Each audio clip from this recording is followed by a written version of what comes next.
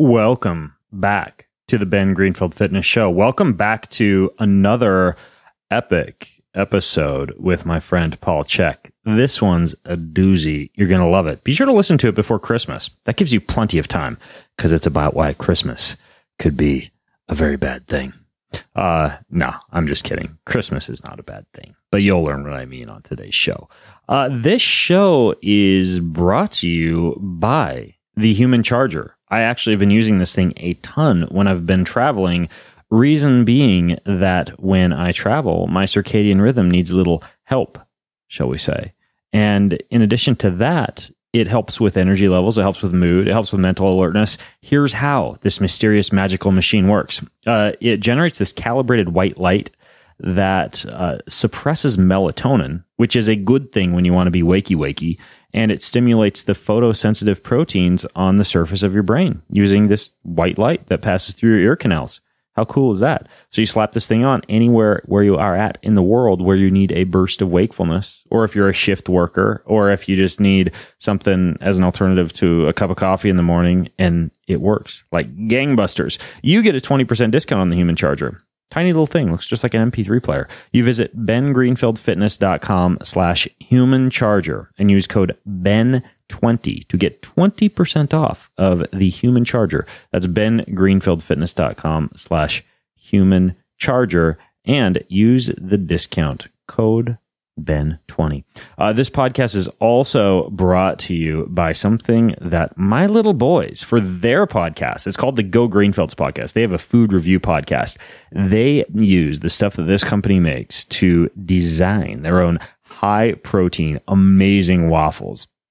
They cook things for breakfast that have stuff like bone broth and colostrum and no gluten. They use almond flour. They use breadfruit flour. They use coconut flour, and they use some of the best tasting protein powder on the face of the planet. It's a vegan protein powder that comes along with digestive enzymes. In case you didn't know this, you can hack a vegan protein powder to have the same amino acid bioavailability as a whey protein powder if you pair said vegan protein powder with digestive enzymes. And not only does this protein powder do just that, but it also tastes like a Wendy's Frosty. It also makes amazing waffles. You get a 20% discount off of it and anything else made by Organifi. Their green juice, which is a green superfood blend. Their red juice, which is like Viagra for your whole body. Anything. Go to bengreenfieldfitness.com/Organifi. That's Organifi with an I, and use discount code BEN to save 20% off your entire order. So enjoy that.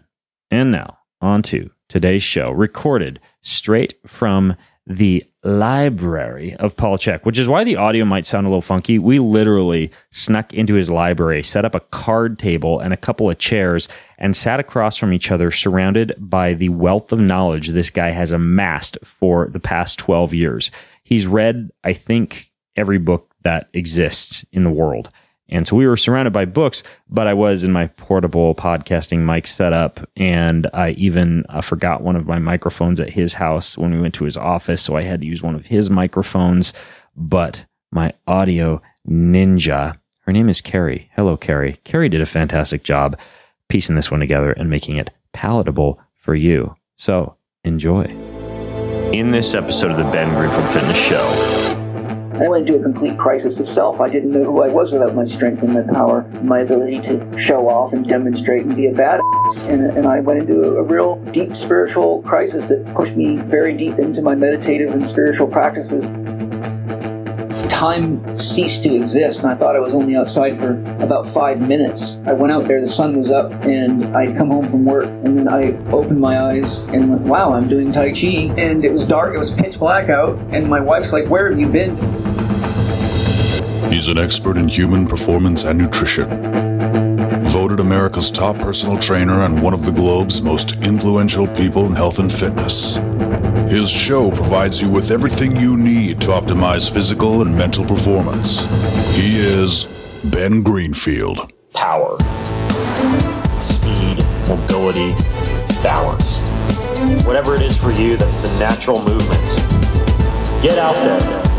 When you look at all the studies done, studies that have shown the greatest efficacy. All the information you need in one place, right here right now on the Ben Greenfield Fitness Podcast.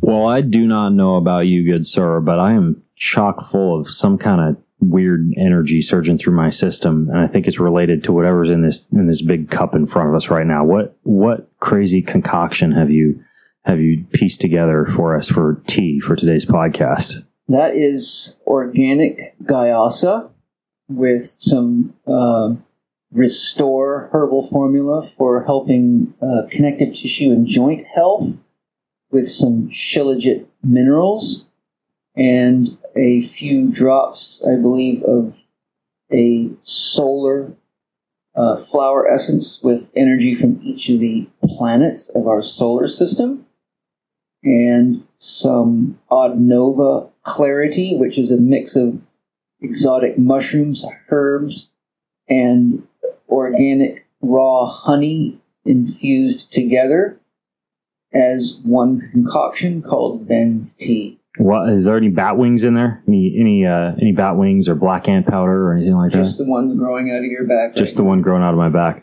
Dude, it's an amazing concoction, actually. We may have to write that down and add it to today's show notes. And of course, you may have already heard him on the podcast that we recorded a few months ago, in which we delved into heavy rock lifting and building your own water charging stations, Mandala art therapy, and a whole host of amazing concepts in kinesiology.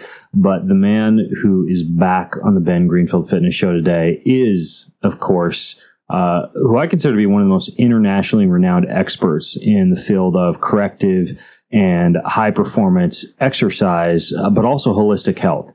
And he's a guy whose unique approach to education is changing the lives of a lot of people. For some, and this blows my mind, he flies under the radar. But for me, having really discovered him like 12 years ago, but honestly, having kind of like renewed my knowledge of what he's doing just recently, his name is Paul Chek.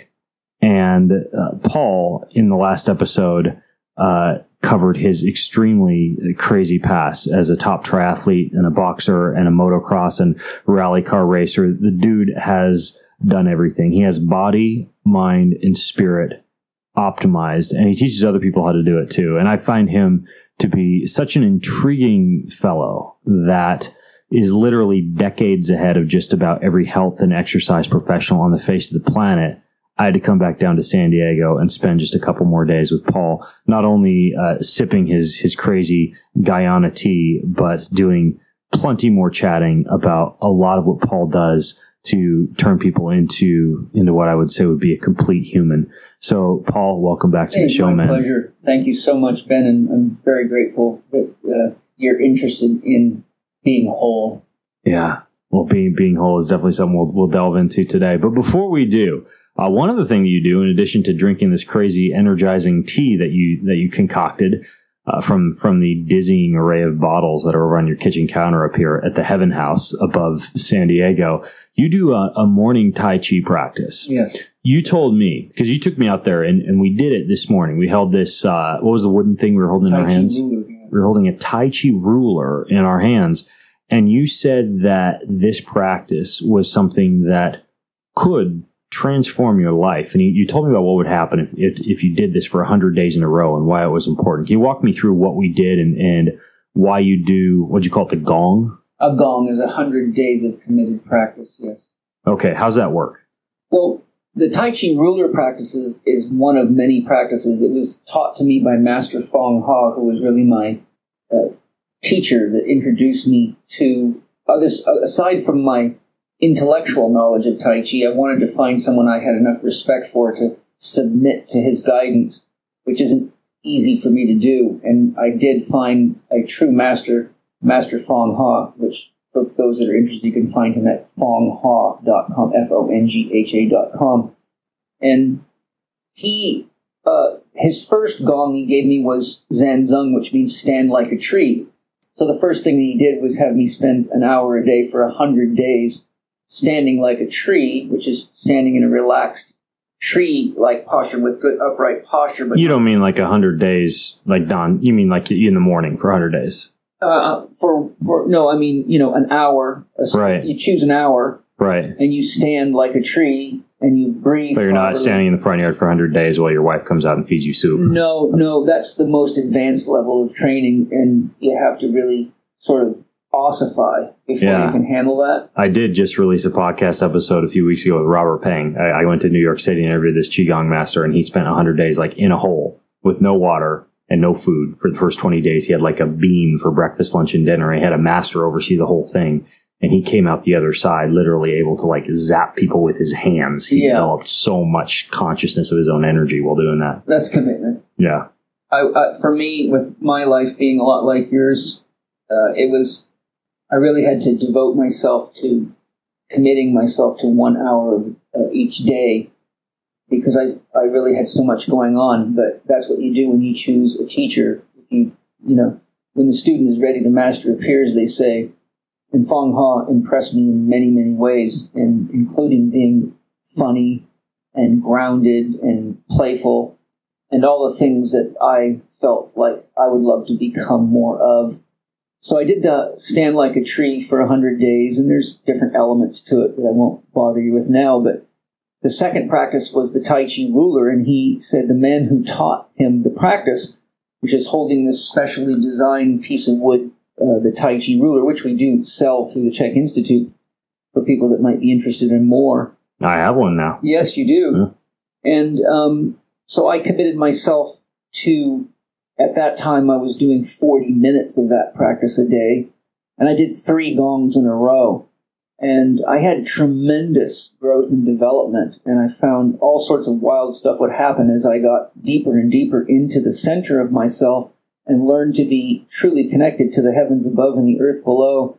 Animals would come from all over the place, birds. I'd start doing my Tai Chi session, and by the time, I'd have my eyes closed, but I'd finish my session, open my eyes, sometimes there'd be like 150 seagulls surrounding me, or 5 or 6 squirrels and piles of lizards and all sorts. It was like everybody was just coming to hang out, because I found as you get more and more calm and centered. It's like something out of a horror movie / Johnny Appleseed. Yeah, and the thing is I found that they're very, very sensitive to us. And when we are at peace with ourselves and become nonviolent within ourselves, they feel safe to come around us. And it's like, wow, you have this great big giant family. And, it's an interesting thing because it really makes you much more conscious about how much meat you're eating, because you realize you're eating your friends, And I've been teaching it to my students. You clarify by saying that you and I just both punished an enormous piece of chicken. We did. We reincarnated a chicken. Yeah, how did you describe it? I said, this chicken's not dead. It's now becoming Ben Greenfield and Paul Chek, and that's quite an upgrade. Exactly.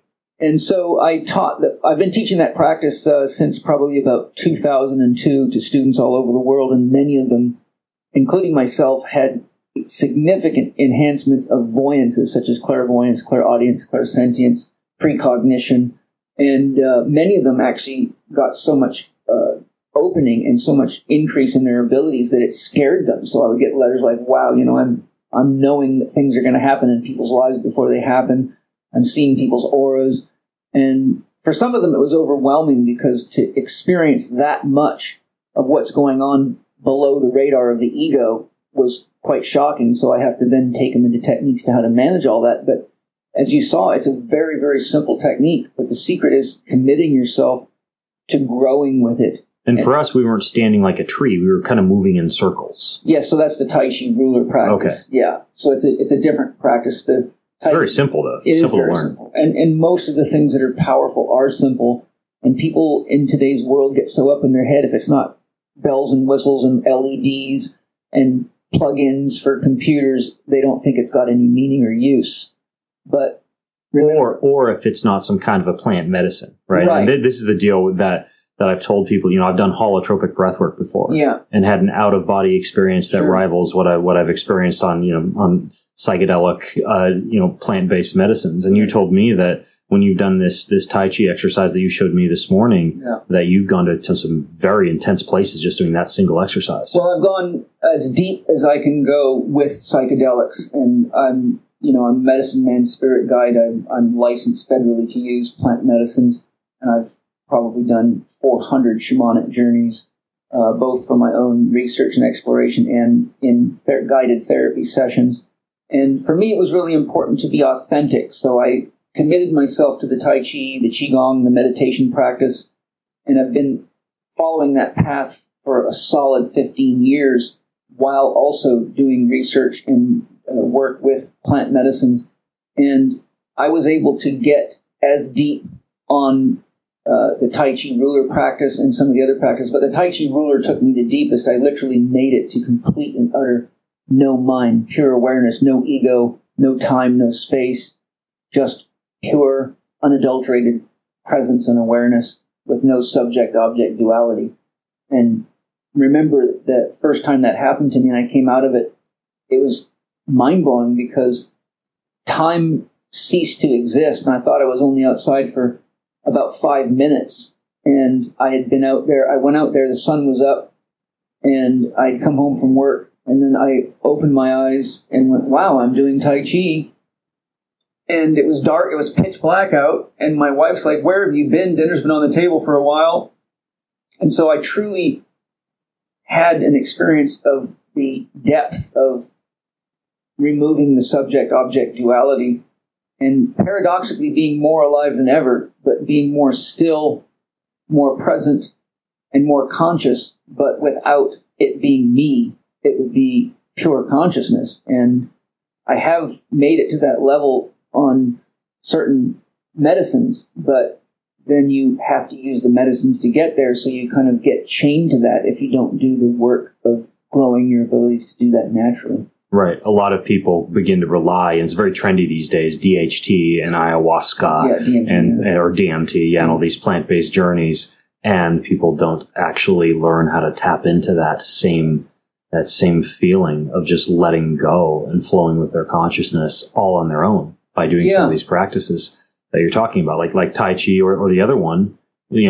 Time just flew by this morning when you and I were working out. We were lifting these enormous rocks, and we talked about this in the last podcast, these rock stations that you build and rock towers that you build. And we went out there and we did that this morning. Same thing. You set this little timer for an hour. It felt like 5 minutes, and I'm there stacking rocks and scratching my head and looking at rocks and walking around and choosing a rock and stacking it, and then ding, and it'd been an hour. Yes. And you actually have you shared with me a phrase. I want to ask you what you mean by this. You say never rush in a rock garden. I believe that's a Paul Chek TM saying. What do you mean by that? Well, what I mean is that, when you're working with rocks out in nature like that, rocks are very, very different in that, unlike the gym where everything's balanced, a barbell's balanced, weights are balanced, but rocks, the center of gravity can be way over to one side of the rock. They got very sharp edges. Insects that bite are on those rocks. You're standing on things that can bite. There's rattlesnakes. Fire ants, there's black widows, there's rattlesnakes. There's black widows, there's fire ants. I was a little bit paranoid. There's scorpions, there's tarantulas out there, and, things that don't want their home disrupted.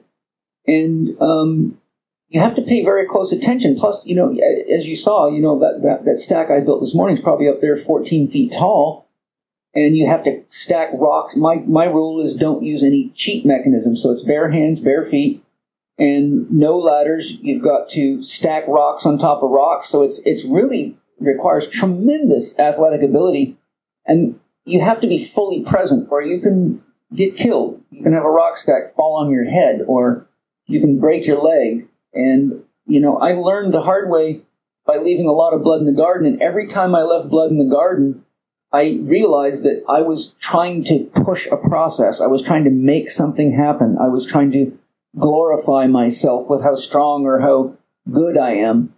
And I learned that I had to go into my center, relax, and connect to everything around me and be guided by that invisible force called consciousness or intuition. And so if you're rushing, it's usually mirroring you back to you, and the rock stacks tend to fall over and be more dangerous. And so never rush in a rock garden literally means this is not a gym for kids. This is a gym for spiritual growth and development. And the cost of being too youthful and too up yourself is usually blood. It can be a gym for. I actually, when I left your house last time, we hunted down a rock facility at our house, not a demolition facility, but this place that they use rocks for construction. Yeah. And we drove our pickup truck in there, me and my 2 9-year-old boys, and we spent 4 hours filling the back of the pickup truck with rocks. We took them back to our house and we built these, just like we talked about. And if you guys want to listen to my first episode with Paul, go to bengreenfieldfitness.com/Paul Chek. It's spelled with not a CK, but just a K, CHEK, Paul Chek. And you can listen to where Paul describes how you should build a rock water charging station and why. And by the way, if you want to listen to or access the show notes for today's show, just go to bengreenfieldfitness.com/Paul Chek 2, like Paul Chek the number 2. And I'll put links to the other things that Paul and I are talking about and we'll talk about today. But my children love to stack the rocks, and we built these rock charging stations. Great for kids too, because they learn to handle these little unwieldy objects that are different than barbells or dumbbells or even sandbags. It's very good for kids, and I do recommend it for kids, but they need to be supervised. And the thing is, kids haven't developed such a big ego that they're trying to show off to everybody or prove to themselves how much of a Superman. So they're more engaging in a natural, playful way. But most kids aren't trying to pick up rocks that weigh more than them and put them over their heads. When I build these rock sculptures and when I'm teaching people in classes, I often get bodybuilder types or CrossFitters who think they can pick up great big heavy rocks and run around in the garden like they're, in some kind of a race. And that's when blood gets flying around. So you can do it with anybody, but it's a great practice for kids because it teaches them to be present and it teaches them to be creative and it teaches them real fitness. People rush a lot. I've spent the past 48 hours with you now, and we've done a lot of talking. I mean, you sat me down and stood me up and read me the Riot Act about my own life because you yourself, out of love. Yeah, out of love, and a lot of people have never talked to me like that before, as far as warning me about my own pace of life and my own excitement about getting all this amazing information out to people, and the fact that I can kind of burn my fire too hot in the process and eventually burn out in the same way that I know you personally experienced. Yes, and one of the things you were talking to me about, because I know a lot of people struggle with this, right? We have a lot of hard charging high achievers who listen to this show, and you showed me a piece of paper that was 32 freaking years worth of work that you'd create. What's it called? The Chek Life Alchemy process. The Life Alchemy process. And it took us like 2 hours to go through it. And I know we didn't even take the deepest dive into it that we could, but a couple things really, really leapt out at me when we were going through that.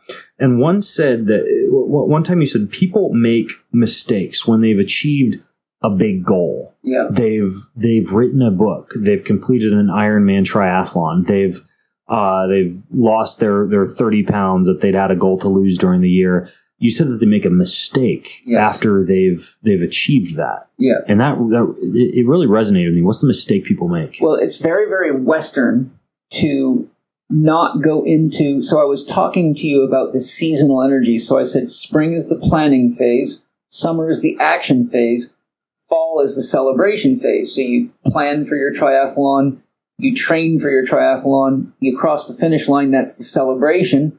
And then you've got to go into winter, which is the rest phase, where you regenerate yourself and you use the time that you have to rest and introspect and meditate and open the door for intuition so that you can say, okay, this is what I did, but let me spend time with myself to identify, do I want to do that again? Do I want to do an event that hard or that long? Do I want to spend that much money for that much big of a project? How did I feel? What did it do to my relationships? Am I becoming who I want to be? Is it too stressful? And so the winter phase is the phase of deep rest, introspection, and calming the mind enough and resting the body enough so that intuition gets invited in. I use the example that the mind is like a garbage disposal. If it's turning and you stick your hand in it, you lose your fingers. But if the mind is calm enough, then the insights we call intuition can make it through into the conscious mind as real information. But as long as the mind's engaged in cognitive processes, intuition hits that garbage disposal, and there's so much noise in your head you can't hear that still silent voice of the universe speaking to you.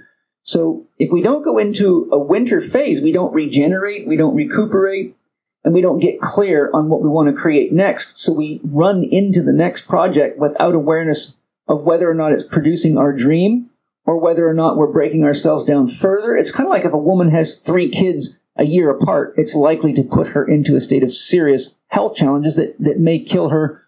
And the kids, they're born with nutrient deficiency. Yes. What's the rule? Like, you're supposed to wait 2 or 3 years? 3 years is I talked with Kate Shanahan about this when I interviewed her, about how women who just pop them out, not barefoot standing in the kitchen like they did back in the pioneer days, but they push out babies at a pretty rapid rate. Yeah. Not that I'm accusing any of our podcast listeners of having too many children. I mean, children are lovely. Yeah. But you push them out too fast and they wind up with some nutrient deficiencies. I think we have more people who are not having babies at too rapid a rate, but who are instead doing too many Ironman triathlons or marathons. And it's a great business model. I remember when I raced Ironman, maybe I know you raced triathlon professionally for a while. You'd cross the finish line, right? And the only way you could get into the race without it being sold out was to get up at like 6 a.m. the day after you'd completed the race and go stand in line, in the rain, in the cold, in a park somewhere, waiting to write another $800 check so that you could sign up for that race for the next year and get in. And as soon as you write that check, what do you want to do? You're going to train for the race, right? You want to start training. So it's this vicious cycle. And I've seen 50-year-old people just hormonally destroyed, their skin racked, their bodies broken from that process, or the process of achieving a goal at the gym and then wanting to move on to the next one, or achieving some massive certification, then knocking out their cognition with the next one, and never listening to what you describe as that still small voice. Yes. Because you're just go, go, go. It's basically going, in my alchemy model, spring and planning is the air element, and that correlates to the mind. The fire element is correlated with the metabolism of the body, the warmth system in the body, and the sun outside of us. And the fall element is the fruiting phase, where we, harvest the vegetables, take the fruit off the tree, or complete the project. But winter is the completion of the cycle. Imagine if we skipped winter, how quickly the earth would just be dried out, dead, and catch on fire. So when a person goes from race to race, or project to project, or business adventure to business adventure, they go literally from air to fire, and air feeds fire, and earth is where the wood comes from. So if you just go air, fire, wood, and back to air, you don't have anything to control the fire or anywhere to grow. Things have to regenerate. So you just go from fire to fire, and you end up spending more money than you do on triathlon equipment and racing, on doctors, therapists, acupuncturists, massage therapists, drugs. Guilty as charged. I've taken off seasons before, right? And my off season turns into getting a new snowboard and then spending the week preparing to hit the slopes, and you wind up doing squats and deadlifts and cleans and then snowboarding all day and getting home and hitting the sauna and sweating it out and having a couple glasses of alcohol and then getting up the next morning. And because you spent all day Saturday snowboarding, you want to go, maybe hit the gym or go for a swim, and the off season turns into just more training. I know we have a lot of people who listen in who just go, go, go, but they don't have that winter. And it relates to something else that you mentioned when you were talking about this winter, that when you're in the winter, you actually, obviously you don't tell people to just sit around on their asses. No. But you have like this, and by the way, when we say winter, this is, for some people that may be time of year, it might be the summer for them, or the spring. It's a saying, right? It's a symbol of the type of energetic movement. It means energy moves. See, in winter, all the energy that's in the tree above the ground moves below the ground into the root system, and that's where it does its growth and development down below, because that's the foundation of what grows above. So basically, in the spring and summer, the tree is growing up above the ground, and the energy is going outward. But in the winter, the fall and winter, the energy moves back down into the root system. So, and the energy of the earth moves back down into the earth. So the winter season is the season of regeneration and recuperation, so that the tree has the root system adequate enough to grow taller in the next season, or it'll just be like a building that gets taller and taller with less and less foundation, or a sailboat with a bigger and bigger sail but no keel on it. It just blows right over. Right. That's why people do things like have sex and eat lots of food in the winter. Yeah, well, that's a good thing. Theoretically, it's a good thing to do. Yeah. Stay warm, make love, and celebrate that you have the time. Celebrate, and you have the time. You talk about recovery, and different forms of recovery.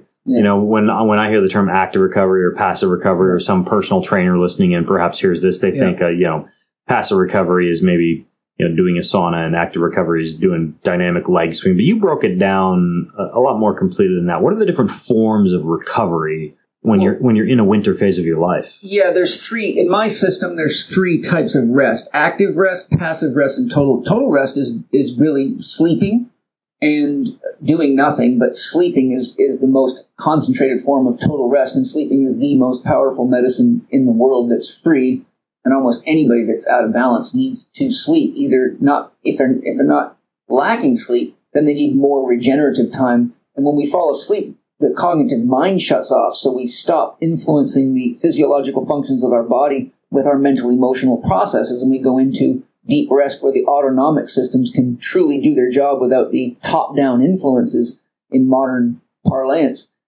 Passive rest means using an athletic activity or a movement activity that is different enough from your primary activity or your given sport or whatever your primary goal is, that those muscle groups and movements don't detract from the activities that you are working on. So if you're a triathlete, for example, swimming, biking, and running would not be passive rest exercises. But if you're an MMA fighter, they might be. They might be. For example, when I trained the Army boxing team, I put them in the swimming pool and did a lot of shadow boxing in neck-deep water because it is hydrotherapy. There's no impact, and it actually decompresses joints, facilitates the sensory systems of the body. So the sensory stimulation of water moving past the skin and the hair actually sends so much information about movement and proprioception into the spinal cord that the brain cannot listen to the pain information coming to the body. So it down-regulates the pain spasm cycle and improves blood flow, decompresses joints, and speeds healing up quite a bit.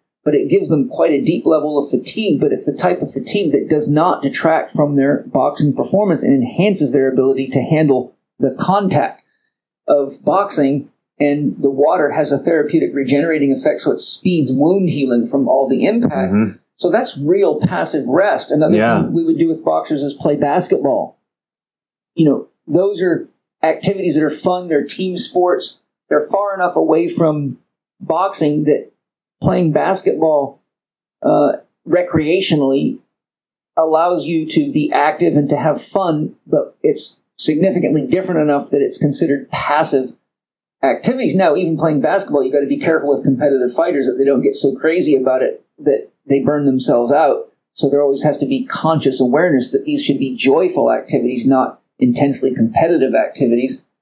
And then active rest means using your given activity at about a 30% reduced intensity. So, for example, for a person who's a distance runner, you would take your most recent 10K time and you would drop 2 minutes off your pace per mile, and that would be the speed that you would run in your active recovery phase. So if your 10K average mile was 6 minutes a mile, you'd run your recovery runs at 8 minutes a mile and no faster, or you will not get the recovery out of it. It will actually continue to work you out or be catabolic, excessively catabolic. Yeah, this makes a lot of sense. These are all things you could do in the winter. And what you were talking about with the water, I've gone and worked out with a guy who we both know, Laird Hamilton. Yes, I do his pool workouts in Malibu when I'm there, and we're down at the bottom of the water, you know, leaping from the bottom of the water up to the top with dumbbells and doing farmers walks at the bottom of the pool, often getting out, getting in the sauna, getting in the cold pool, jumping back in the water.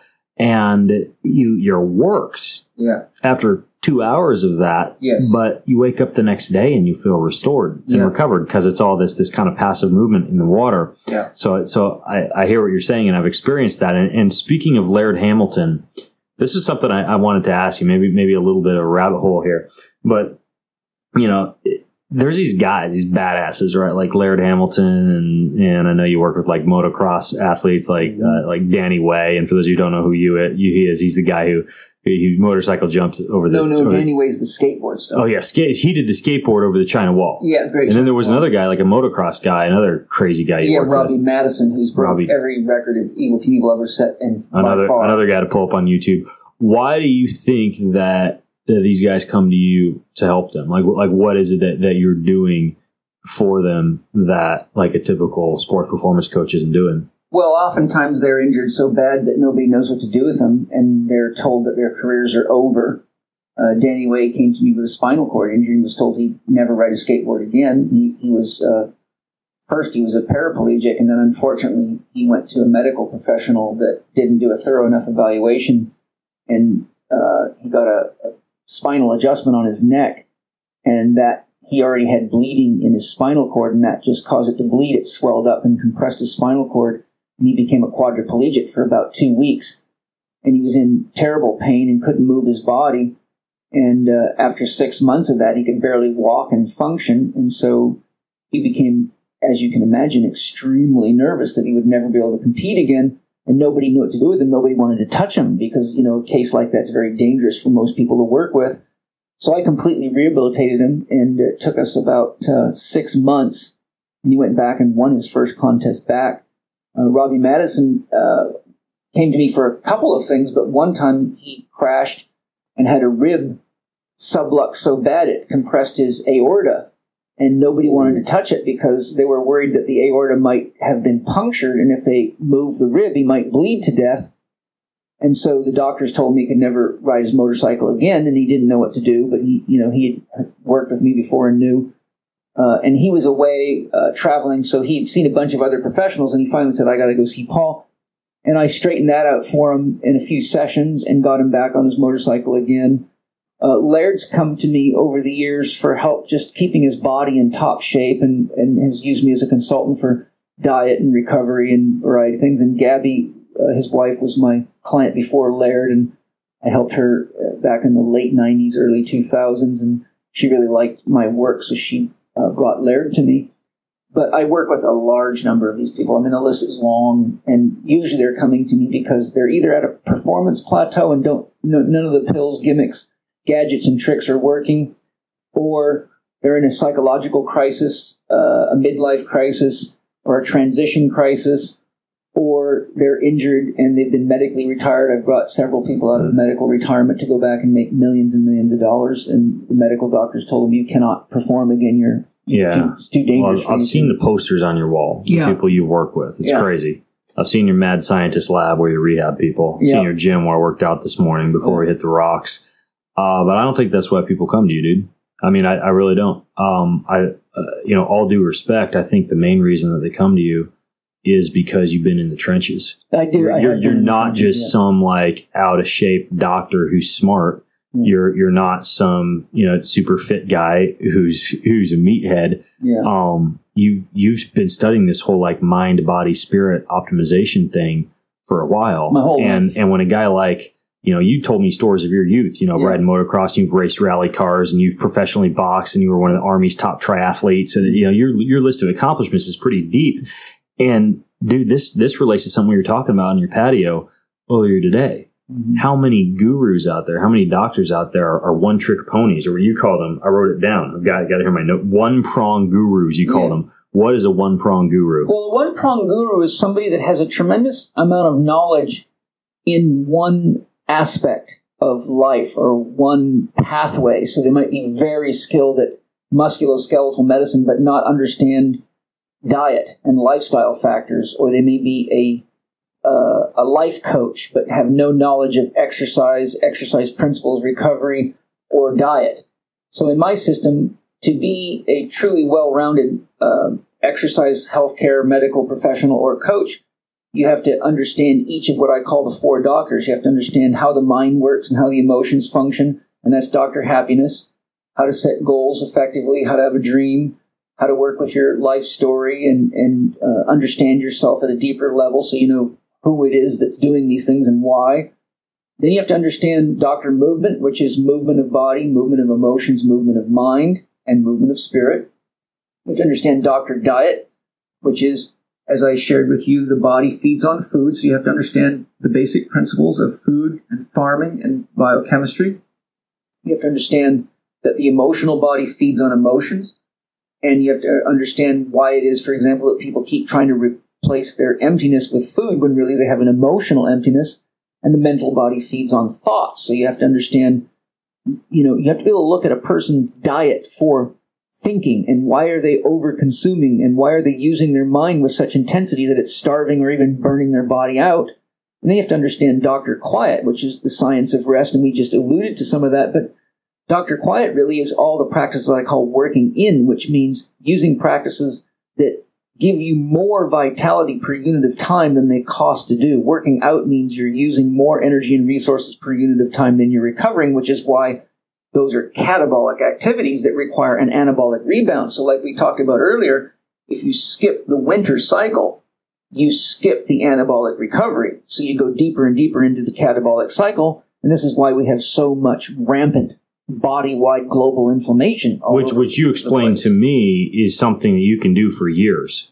Like, you could give me a timeline, like the path that I'm on, right? Yeah. If I keep on this path, Yeah. and I personally don't begin to incorporate winters into my life, and I have in my hand somewhere back behind me, Yeah. This whole list of things that I should be doing in the winter. More yin foods instead Yes. of yang foods. Yeah. Yin being the more feminine, Or gentler form of it, or winter form, season like foods, yeah. raw vegetables and taking baths in cool water and using more yin essential oils and being careful with yang things like, coffee might not be something I should be drinking in the winter phase of my life. And, or minimizing. Hard charging on a bike could be replaced with Tai Chi or Qigong or soft yoga or slow rhythmic breathing and a little bit of extra sleep. But I could still go for 10 years, right, before it really starts to hit me hard. And I think that's what a lot of people don't realize. They're like, because there's a lot of people who are listening in who may have been on this health journey for 5 years without a winter, and they're doing just fine. And you yourself hit rock bottom. Yeah, I did. I didn't hit rock bottom so much. I did actually push myself right to the edge where I was walking on a tightrope physiologically, but I hit rock bottom that like you, I devoted my life to helping other people live and love more fully. And, as you get more well-known, you create a persona that needs to be fed. And if you're not careful, you fall so much into the identity of being, the rescuer or the savior or the guru or the information giver. And you can quickly convince yourself that what you're doing is so important that you've got to keep doing it even when you're tired. And I pushed myself to where I was just doing, I was traveling nonstop for 25 years on airplanes. I was training at all sorts of weird hours, circadian stress for years on end, having a hard time sleeping.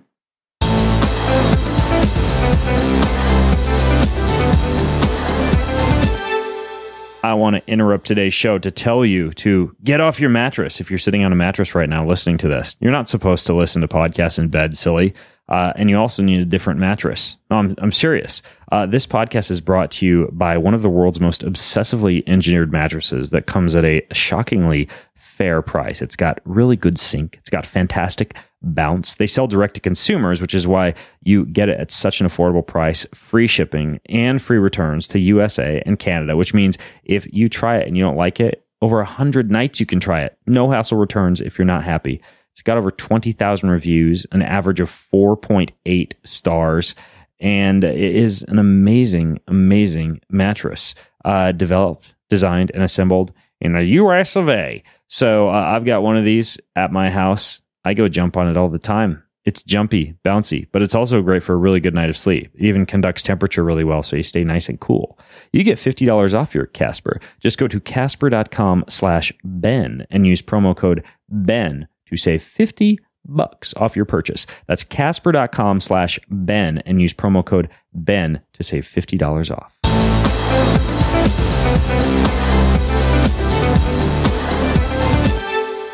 I saw a photo of you lifting a guy over your head. Yeah, I have. Tell me about that. Yeah, so, what happened was I used to do these stunts where I would pick up, people, big, strong guys and put them up over my head and do lunges and stuff with them. And I got to a conference in I believe it was in England, and I was really exhausted. I was probably about... For these big, strong guys, how big are we talking? Well, one of my guys that I put up over my head was 6'8", 245-pound competitor from the Highland Games. And he was one of my students, and he kept bragging about how strong he was. And I finally got tired of hearing it because I could look at him in 10 seconds, see if he he was not really that strong. He was strong because he had a lot of muscle. He was a great, big, huge. I mean, any giant would be strong relative to someone 5'8", right? So I said, if you're so strong, pick me up and put me over your head. And he couldn't even come close. So I said, now I'm going to show you why I'm your teacher. And I picked him up, put him over my head, held him over my head horizontally like a plank of plywood, and did a walking lunge with him. And then everybody in the class, even a Navy SEAL, proceeded to ask if I could do that. And so it became kind of an attractive stunt that draw a lot of pretty people. Pretty good party trick. It's a party trick, but it draw a lot of people into my system because they really respected my strength. But as I was sharing with you, one day I was coming into a hotel at 11 o'clock at night, flying in from another country, probably 20 or 30 seminars into a long trip, circadian, stressed, exhausted, eating on the road, you know, the whole story. And these two guys run up to me and beg me to do this stunt for them. And my inner voice said, don't do it, you're tired. And the guy kept begging me, and I succumbed to it, and my ego got the best of me. And I said to the guy, you know, it's scary to be up in the air. You got to hold yourself nice and stiff, or I can't hold on to you. And he said, okay, I'll do it. And as soon as I got him up over my head, he buckled and got scared and turned into a ball of mush and slipped through my hands, landed on my head, and blew out my C5-6 and C6-7 disc, tore the interspinous and transversus spinous ligaments, and left me with a very severe spinal instability, 2 completely sequestered discs, spinal cord compression, and I lost 26 pounds of muscle in the next 6 weeks and couldn't even carry my briefcase for months, and it took me 6 years to rehabilitate myself. And I went into a complete crisis of self. I didn't know who I was without my strength and my power and my ability to show off and demonstrate and be a badass. And I went into a real deep spiritual crisis that pushed me very deep into my meditative and spiritual practices to find the person that I really was. And so when I was sharing with you out there, I said, having been through that, I can recognize the young men in me and other people, and I can see what the fire looks like when it's burning too hot.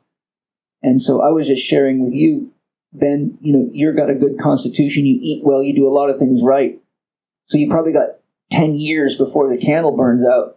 But life, the quality of life goes down every year, and you end up taking more and more supplements and more performance-enhancing foods and more things to enhance your sex life. And the list just gets so long that now you're counting, 48 pills every day and all these patches and supplements, and you're lost in all that. And for me, it's a vicious cycle, right? Because I'll return home from us being here in San Diego, right? And there'll be 10 boxes from all these different biohacking facilities and all sorts of new fitness gear and new supplements. They send it all to my house because I'm the immersive journalist, right? I'm the guinea pig who looks into this stuff and then writes about it and podcasts about it for other people. And then I try all this stuff, and it makes this situation where I'm dumping these things into my body so I can go and tell people about them. But then telling people about them creates the vicious cycle of needing to be that guy who gets more to try. And you go back and forth without any winter. And I know you and I talked about this a little bit. It becomes exhausting, and it eventually gets to the point of burnout. And you described this. You described this as a counter myth, basically. And I think it's something that a lot of hard. Maybe you're listening, and you're not a journalist or a blogger like me or a podcaster, and you're just you're a hard charging high achiever. What's a counter myth? What does it have to do with this? Let's just step one step back, and I'll make a key point. A myth is a story, but it's a story with meaning. It's a story with much more meaning than the words convey. And so you just described Santa Claus coming over and over and over again. Yes, every day at my house is Santa like Christmas. Santa only comes once a year, doesn't he, Ben? Well, yeah, there's this whole pile of gifts to unwrap and all these cool podcasters I get to interview. And I get, and then this pile of gifts goes in the corner, and before I even have a chance to fully explore them and even detail them more for people and help people introduce them in their own lives, bam, there's a knock at the door, and all of a sudden here's a whole new list of people to explore and books to, I'm reading a book a day right now, which I have for the past 10 years, over 4,000 books. Yeah. But you get to the point where it's dizzying, the amount of information. So just pretend you were Santa Claus. It would take you a year to recover from 1 year of traveling around the world with your reindeer, going down everybody's chimney and leaving all those gifts.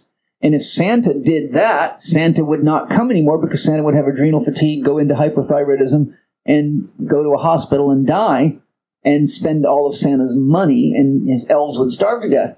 So, when we're coming to the myth and we're coming to the things that we do, I would start by saying, well, look at the myth of Santa Claus and know that Santa Claus is smart enough to only do that once a year. And when we try to be Santa for everybody all the time, then the reindeer die, the elves get exhausted and get pissed off, and those elves are your glands, your organs, your musculoskeletal system, your brain, and all those little helpers that often don't get listened to and need love. So a myth is the story that drives us to be the person we are, but most people's myth is unconscious. So some people are acting out daddy's work ethic or mommy's and daddy's expectations, or trying to be the superhero and maybe taking Tony Robbins seminars and being told you should be a vegetarian and you can go with sleep deprivation, and not realizing that these things really actually don't work for very long, and most of it is stories, and most of the people that do that end up being clients of mine or other people like me, because they also, behind the scenes, are dead Santa Clauses. And so the myth is the story that we act out, whether we're conscious of it or not. The counter myth is the repercussions of that story. So a simple repercussion of being Santa Claus too much is adrenal exhaustion, which eventually leads to hypothyroidism. And for an athlete, it's important to remember that the itis stage, inflammation stage, becomes an osis stage. So when you go from itis to osis, you get osteoporosis or tendinosis or spinal stenosis. And once you're in that stage, the grass goes from being lacking water in the inflammation stage to being dead brown grass that you have to dig up and replant.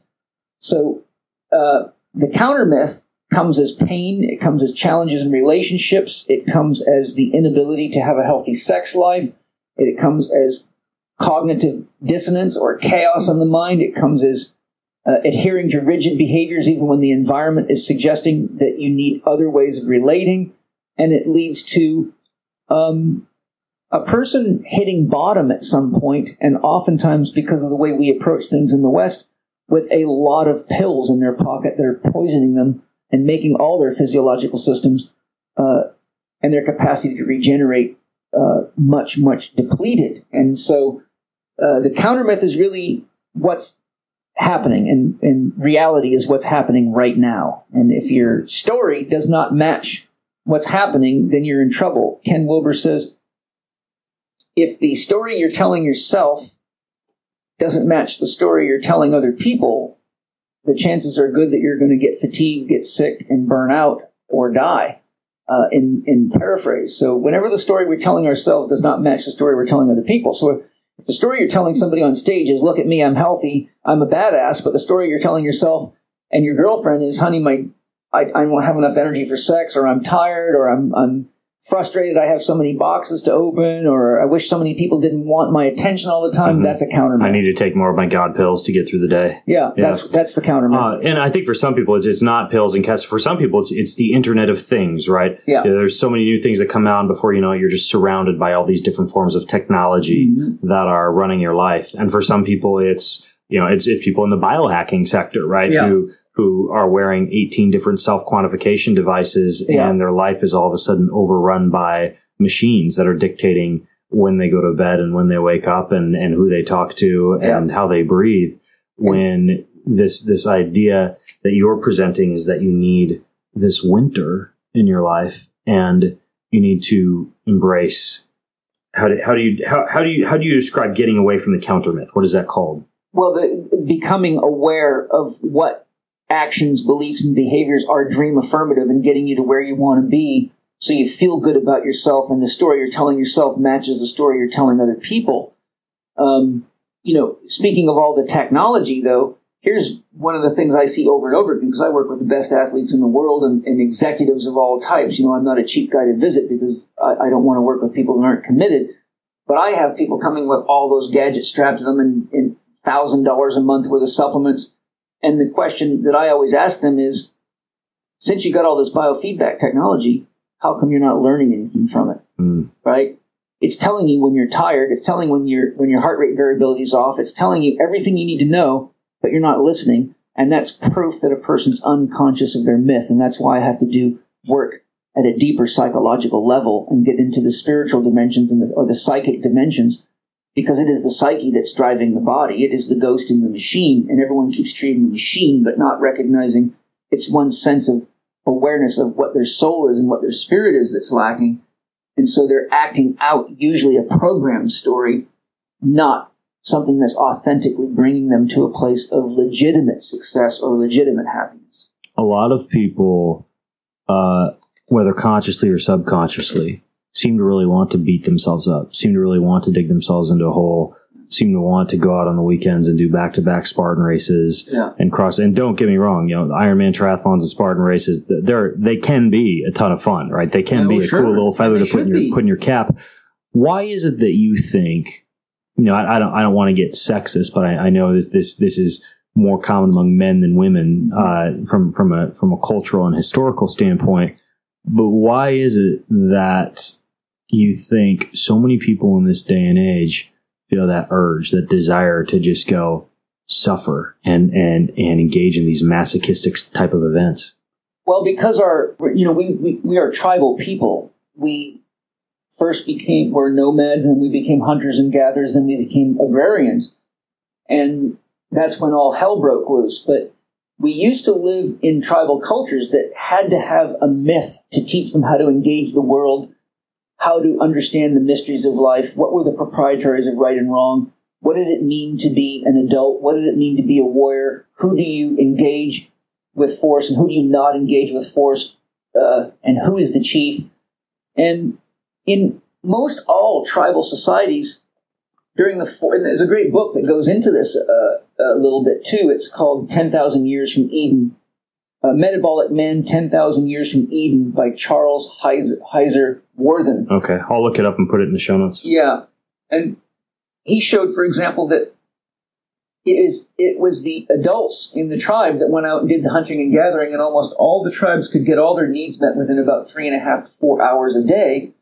But while those adults, which at that time would have been people, between 18 and 22 or 23 years of age, that were the parents of the kids, were out doing the hunting and gathering, the education was being imparted to the children by the grandparents, the wisest people in the tribe who had seen the wars, who had seen the battles, who had seen the mistakes, who had seen the cost of doing things wrong and being too aggressive and too driven to consume.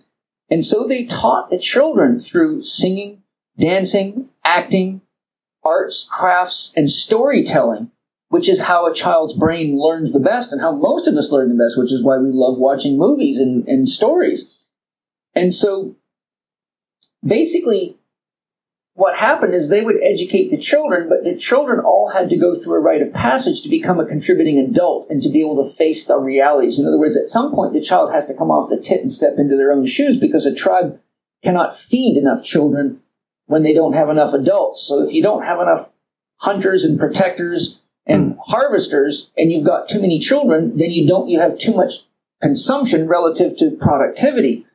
So all the children had to go through a rite of passage, usually around the time of puberty. And in many of these rite of passage ceremonies, which was run by typically the shaman, the medicine man, the chief, and the elders of the tribe, many of the male rites of passages were things where you would be taken to the edge of your life. Literally, you could die in them. Like what? What's that? Like what? Well, they would. One of them, for example, one of the Native American ones that I've studied. There's lots of them, but all the people, all the elders in the tribe, all the adults in the tribe and elders would line up, and they would create a pathway that the young person going through their rite of passage would have to run through, and they would all have a big stick, and they would beat the living hell out of that person, and the person has to get through from one end to the other, and if they can't make it out the other end. And, they would purposely wound them, hit them in the head, hit them in the face, but they were conscious not to do so much damage that it ruined the person, but they taught them that life is tough and war is tough, and you've got to get beyond yourself and be able to survive challenges and pick yourself up even when you're half conscious, just like a good fighter in a boxing or kickboxing ring has to learn to do. And if you couldn't make it through, then you had to go into an extended childhood, where they had to give you special counseling and support to turn you into an adult, or you were a liability to the tribe. Now, they don't do that so much with women, but in many tribes they have brutal rites of passage for women, such as having their clitoris removed, and some of the African rituals for women are just, to a Western person, they're just shocking.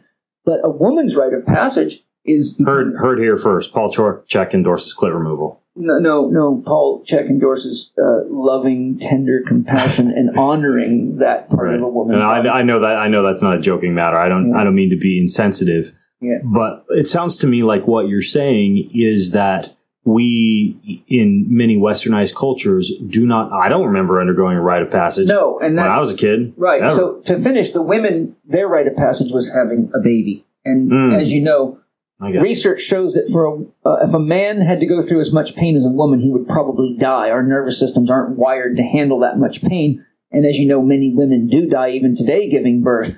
So the adult women trained the young women what it meant to be a mother, how to prepare, and then their rite of passage was giving birth. Now, the women, by the way, just so you know, this is something that you might find very interesting. The Native American sweat lodge was designed by the women elders to put men into a situation because the sweat lodge represents the female womb and the process of going through carrying a baby for 9 months and delivering it. So when people go into a sweat lodge, they're actually recapitulating the growth and development process of the fetus and the stress that a mother has to go through. A sweat lodge is pretty damn uncomfortable and stressful. Exactly, and it's designed to teach a man exactly what it's like to be a woman and what she has to put up with and how much endurance she has to have and how much toughness she has to have to carry that baby and deliver it. Remember times when the refrigerator wasn't always full. Did you hear that, fellas? You guys need to all go sit in a sweat lodge. Yes, and be ready. So you can know what she's going through. Don't get too cocky because you're going to get your ass handed to you and hopefully on a cold blanket if you're lucky. Well, guys can't have babies. So what should men because, for example, there's this concept of a vision quest. Yes, a vision quest is different. A rite of passage means to become an adult. A vision quest means to figure out who you are as an adult and what is your unique function in the tribe and what is your unique expression of yourself that brings you into your own spiritual path of spiritual development and self-expression that is uniquely aligned with your God-given gifts and talents. I asked because my kids every year go to a wilderness survival camp. It's called a Twin Eagles Wilderness Survival in Idaho. And one thing that they offer when a boy is 18 up through the age of 25, I want to convince them to let my kids do it when they're maybe like 15 or 16, is they take them in, they equip them, and they send them off into the wilderness for like a week just to survive on their own as a form of a vision quest. But that's not what you're saying, from what I gather, rite of passage. Like let's just use my own boys as an example. Like how could I put them through a rite of passage without traumatizing them? Well, a rite of passage today means to become a man, so they have to learn to accept responsibility.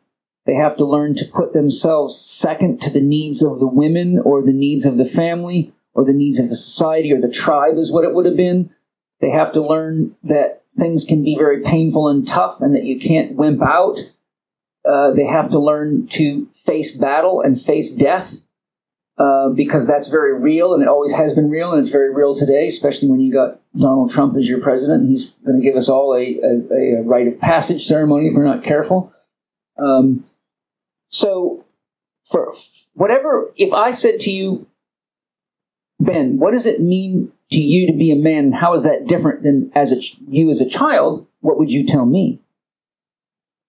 What's different between Ben at 35 and Ben at 14? I provide, I protect, I procreate. I didn't make that up. Those are the three P's of manhood I've seen somewhere. But that's honestly the first thing that comes to mind is I do those three things, and I didn't do any of those when I was 14. And have you ever had to do any of those when you were too tired or didn't want to? Absolutely. Good.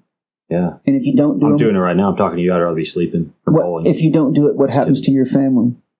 They theoretically would perish, even though my wife is a very, very able woman. Well, she might lose faith in her man and say, I married a boy, not a man. Right. Okay? And that causes a lot of problems in relationships today. So what happens when an entire culture is doing that? Yeah.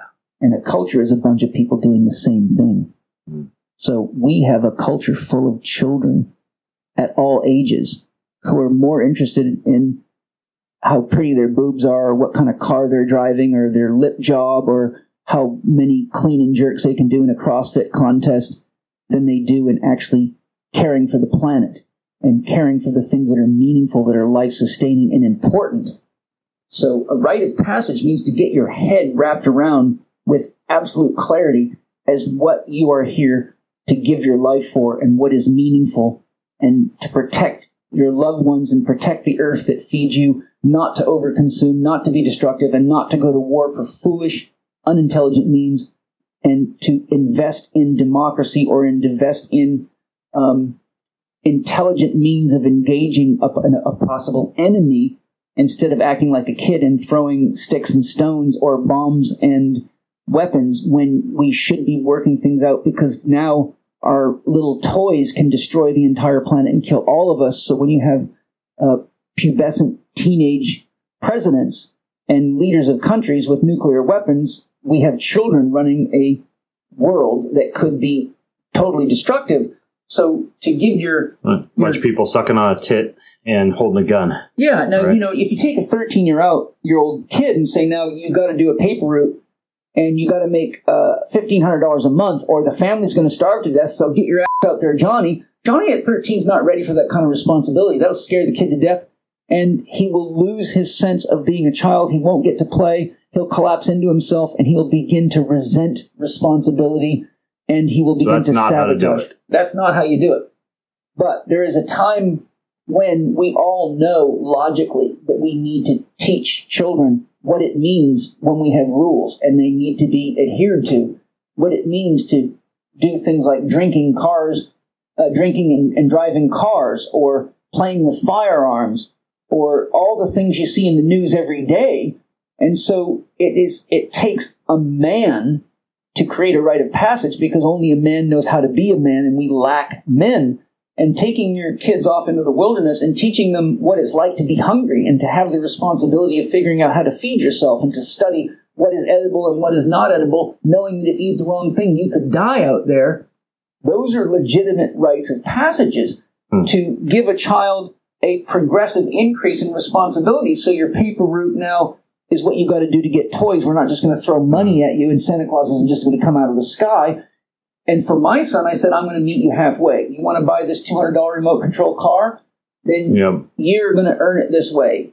You're going to go out and collect cans, or you're going to do things for your dad. So my son used to make money by going to the medical library. I'd give him a list of 100 research papers that I need and the journal titles, and he would go research them out, get them out of the library, photocopy them. I'd pay him $1 an article.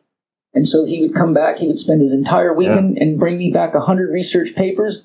And I would give them $100. I love it. I do the same with my kids. If they want to buy a Lego, they have two jobs. They are in charge of photographing, cleaning, listing, and showing guests when they rent their room on Airbnb. That's one of their jobs. Right. And then their other is that they have a podcast, and they have to do the research for the podcast. They have a virtual assistant who they meet with. They have the recordings that they do. And so for basically the deal between me and my kids is if they ever want a book, aside from freaking Captain Underpants or Diary of a Wimpy Kid, I will buy a book for them. But they know that books are something, they ask me for a book, boom, it's done. If it's a legitimate book, I will buy it, no questions asked, because they know how highly I value books. Anything else, they got to bring money to the table. They need to contribute. So you're saying that's an acceptable, like, miniature rite of passage. Rite of passage. And then I think that men need to be exposed to the rigors of real work. When I was a young man, I had to work when I was tired. I had to work when I had blisters. I had to do things that were uncomfortable, and my father did not accept excuses. And you did it, or there was consequences. You're going to keep a lot of social workers in business, man. And so, but this has to be done intelligently, or it's child abuse. And that's why I say it takes a man to make a man. You can't have an idiot making men, or you make idiots, and we have plenty of that. Now, to give you an example of what a rite of passage isn't, to give a contrast, when my son went to high school, he was a high school wrestler, and I remember he went to La Jolla High School here in San Diego, which is where a lot of the rich kids are. Rancho Santa Fe and La Jolla is full of the rich kids. And I remember the first time my son went to La Jolla High School, he came back to me and said, "Dad, you would not believe it. These kids are driving Porsches, Corvettes." He said, "You walk into the parking lot, and it's like a showroom for exotic cars." He said, "There is cocaine floating around in the hallways. These kids have credit cards. They have exotic cell phones. They got exotic clothes. Or the girls are wearing $500 shoes and dresses." And that is not a rite of passage. That is how you keep a child codependent on mommy and daddy. And unfortunately, mommy and daddy are trying to shape their kids into exactly some kind of a copy of themselves, but not realizing that by giving all that to them, they have no respect for money. They have no respect for responsibility. And so they end up hiring expensive lawyers to bail their kid out of jail because they crashed their car, stoned out of their mind, and killed somebody else, and all that stuff. That's the opposite of a rite of passage, but unfortunately it turns out to be a rite of passage, doesn't it? Absolutely. The hard way. Yeah. Unskilled, unintelligent. And I can't wait to see how your little boy turns out. Well, my little boy will be just like your little boys. He'll be out in the woods learning survival skills and getting hungry and facing the bears and learning how to use force intelligence. I don't know how he's going to survive, man. He's going to suck at Candy Crush. He's gonna get into martial arts training, not to be a badass, but to learn how to manage himself and to learn the rules of the game and to learn how to use force with empathy and compassion for the enemy, not to disable or harm, but to create safety and security for himself. And this, your question's really pointing to this. We have so many people out there torturing themselves with exercise, doing stupid things, and burning themselves out. And look how big my dick is. Look at how all my tattoos. Look how big my bench press is. Look, and all that stuff's fine when you're youthful. But if you're not careful, you don't learn the function of exercise. You don't learn when enough is enough. And what should be used as a growth and development process turns into a bunch of teenagers that are 45 trying to show off who's got the biggest this or the fastest that. And then we have a world that doesn't understand the use of food, exercise, diet, lifestyle, entertainment, sex, drugs, or rock and roll. And we're right where we are today. And the point being is that it was the job of the grandparents, of the elders, and the tribal leaders to stabilize that and distinguish when is giving too much to a child dangerous and when is not giving a child enough dangerous. When is working hard enough that you have to push yourself into the very depths of yourself important. For example, I come from a farm, and if my father cut the hay, and all of a sudden bad weather was coming and it was going to rain for 4 or 5 days on Vancouver Island, which is very common, if we had to get that hay up out of that field and it meant we had to work day and night for 3 days in a row on minimal sleep, you either get that hay off the ground and into the barn, or you lose your entire crop, and that's thousands and thousands of dollars that mom and dad have to come up with to feed the animals, or the farm collapses. So there's a real example of becoming a man. And it was our parents and our elders whose job it was to teach us when to tap into ourselves, but also how to manage ourselves so that when wars, famines, and tough times came, we had something to give. Yeah. But what we have today, we've got a world full of so-called athletes constantly drinking Monster, Red Bull, shooting up with all sorts of steroids, and all of this just to look cool and try to get some attention. And then when the real responsibility comes, there's nobody to pay the bills, or they're dragging behind, or when it comes time to make love to mama, their penis won't work because they left it in the gym. And so these are real challenges that lead to an abuse of a lot of medical drugs, a lot of recreational drugs, and cause a lot of broken relationships. And I think we can, guys like me and you, it's our job as leaders in the community to stand up and be an example for others to follow and learn from the mistakes. And I shared the mistake that I made that helped me see when too much fire is burning in you, but only because I did that to myself. And so our job is to try to be a light to others who are ready to really achieve true mastery and become a whole person, not a moron with muscles. I agree. And to help people prepare for the zombie apocalypse, by the sounds of it. Well, I like to think positive. I believe in creativity, but I think the fact that you and I are sitting here discussing this is a fact that the tribal elders are at work right now. Yes, I agree. And this podcast, just like the one before, only scratched the surface of your knowledge. You've shown me reams and reams, literally 20 years. You're not a hidden gem, but you're a gem that I think enough people don't know about. everything from your holistic practitioner program to all the different certs that you offer. I've got links in the show notes for y'all listening. If you go to bengreenfieldfitness.com/Paul Chek 2, that's Paul Chek, the number 2.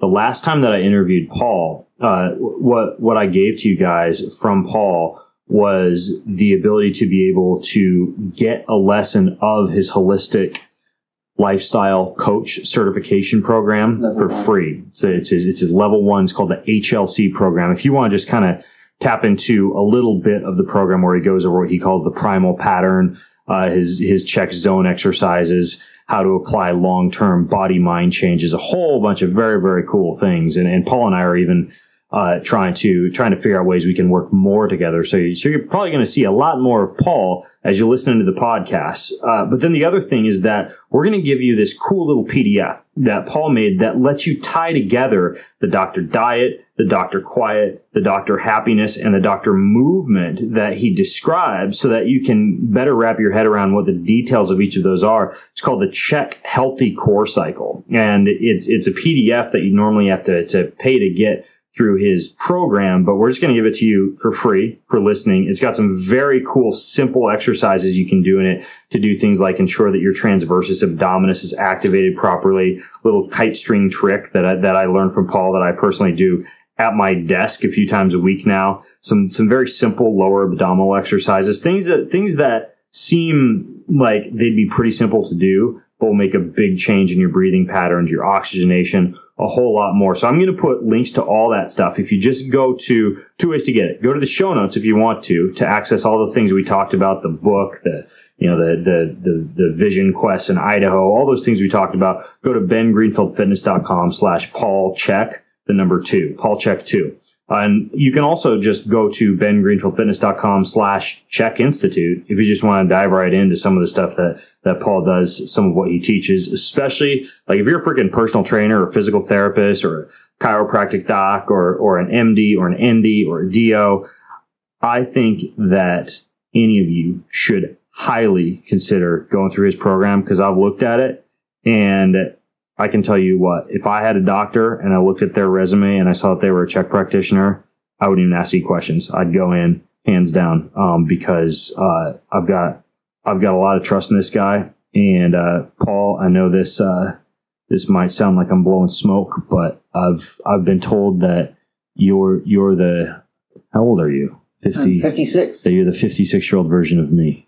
Awesome. People say that. Well, that's a compliment to both of us. I would profess to be where you're at. You've got more hair than me, so you're doing something right. I've got a lot more hair and a lot fewer bics. Yeah. So, hey, I love you, man, and thank you for being a wise elder and leading by example. I love you too, Paul. Thanks for coming on the show, man. My pleasure, and thank you all for listening, and let's all work together to make the world a more beautiful place for everybody and learn to use exercise scientifically, but creatively too, and use food and rest beautifully and make life more of an art form than something that we survive out of ignorance. Go lift some heavy rocks. All right, guys. Thanks for tuning in. You've been listening to the Ben Greenfield Fitness Podcast. Go to bengreenfieldfitness.com for even more cutting-edge fitness and performance advice.